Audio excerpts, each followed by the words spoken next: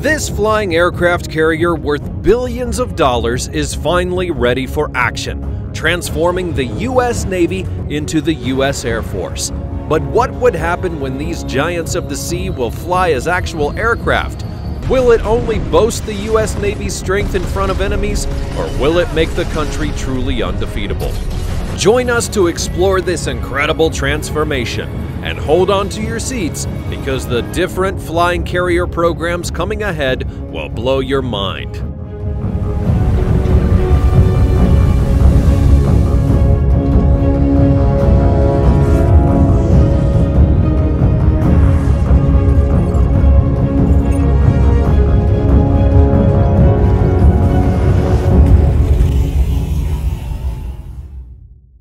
Flying aircraft carriers may sound strange at first, however, they've been around since the World Wars. Now, with technology advancing quickly, they're back in limelight with the U.S. at the forefront of this new era in airborne carriers. The renewed interest in flying carriers largely stems from the unmatched supremacy of American sea-based aircraft carriers in the present day. A whopping 25% of the world's aircraft carriers proudly represent the United States, boasting deck space that exceeds the combined total of all other nations. Moreover, the main ships of the USS Ford Class of these flying carriers are even more dangerous than any other aircraft ever built, and here's why. First, powering the USS Gerald Ford are two Bechtel A1B nuclear reactors, the latest engines crafted for maritime use. Thanks to these reactors, the carrier only needs refueling once throughout its entire 50-year service life, tapping into the never-ending supply of nuclear energy. This means the USS Ford can stay operational for a significant time, around 25 years straight, without refueling. How efficient! Moreover, with a top speed of approximately 30 knots, this supercarrier can reach any destination worldwide, whether it's to strengthen bonds with allies or respond swiftly to potential threats. Next, the USS Ford boasts state-of-the-art sensors, processors, and weaponry crucial for maintaining a balance between intelligence and combat effectiveness. Unlike most other aircraft carriers, it features a single system for both horizon and volume search. The AN/SPY-3 multifunction radar for X and S band active electronically scanned array. This cutting-edge radar system, the top of American technology, handles tasks like surveillance and air traffic control, communicating with missiles, and spotting targets from far away with incredible accuracy. Last but not least, the USS Ford can house up to 75 fighter jets and unmanned aerial vehicles, or UAVs, at any given time. Among them is the highly praised F-35C Lightning II Joint Strike Fighter. This fighter has captured the Navy's heart and has been the focus of the Pentagon's priciest weapons development program ever, costing a jaw-dropping $400 billion. Its adaptability speaks volumes. It's exceptional in close air support, vertical takeoff and landing, and everything in between, making it the Navy's top pick for modern warfare. And when the time comes for the spotlight to shift to the 6th generation FA-XX fighter, the USS Ford is ready. It's equipped with all the necessary technology to house, launch, and recover this next-generation fighter with ease. All these advancements and many more have joined forces to establish the U.S. as an unbeatable force on the seas. And now, the goal is to replicate this dominance in the skies. It's an ultimate aim that has sparked the creation of numerous programs.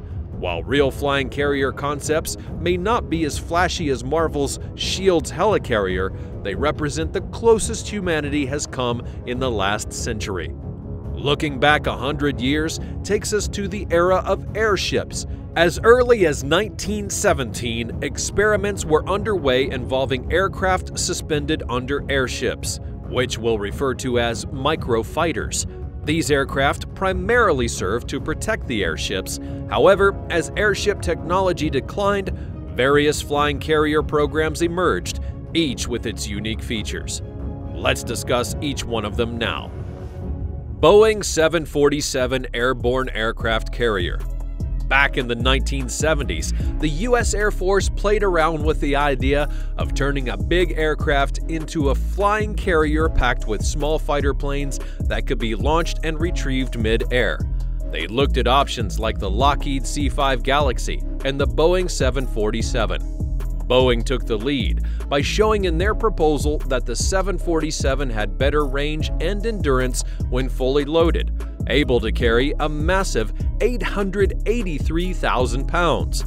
That meant it could potentially carry up to 10 microfighters.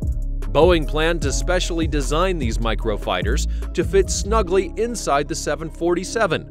They also had a plan for the big plane to transport the fighters over long distances, drop them where needed, bring them back, and even refuel them if necessary. Big aims, right?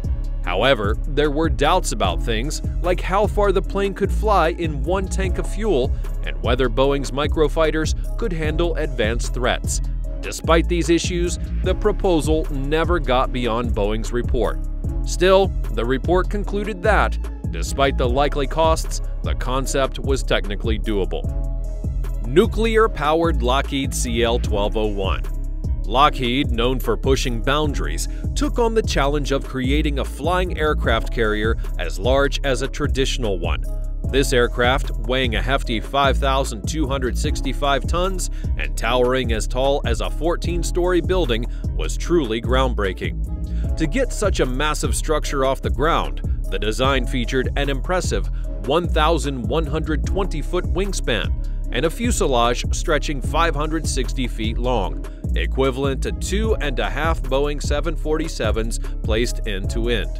Surprisingly, the Lockheed CL-1201 could be powered by just 4 large turbofan engines fueled by regular jet fuel, lifting it to an altitude below 16,000 feet.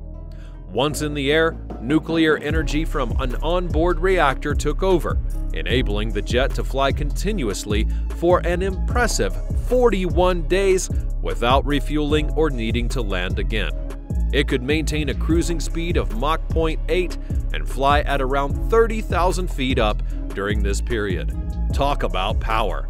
Despite its remarkable capabilities, the aircraft would require a crew of 845 and could deploy 22 multi-role fighters, with a hangar bay for repairs.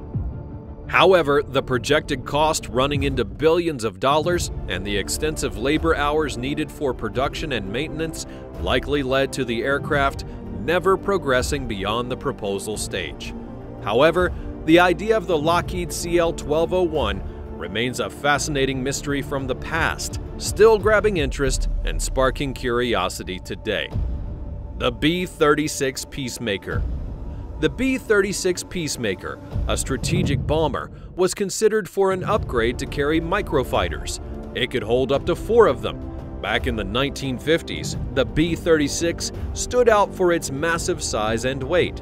With its huge 230-foot wingspan, the B-36 outdid even the B-52 Stratofortress, making it one of the largest aircraft ever built. When fully loaded with fuel and weapons, it weighed an impressive 410,000 pounds. Despite its remarkable features, the B-36 never saw action. By the time it was ready, World War II had already ended. However, its immense size and range led the Air Force to consider using it as a flying aircraft carrier. But this idea never materialized. The introduction of mid-air refueling significantly expanded the range of various aircraft, making the B-36's range less critical. Consequently, its potential role as a flying carrier became outdated. Lockheed C-130 Hercules. In a departure from past efforts, the United States has recently explored a new flying carrier program. Since 2015, the United States Defense Advanced Research Projects Agency, or DARPA, has been investigating the use of a modified Lockheed C-130 Hercules cargo aircraft to deploy and support Dynetics X-61 Gremlins, unmanned aerial vehicles, as microfighters.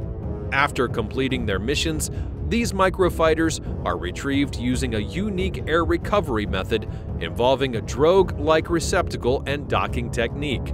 Testing is currently underway at Dugway Proving Grounds, with international air responses providing the contracted C-130A. In January of 2022, DARPA successfully launched an X-61 Gremlin UAV from the bay of the C-130 during one of these tests.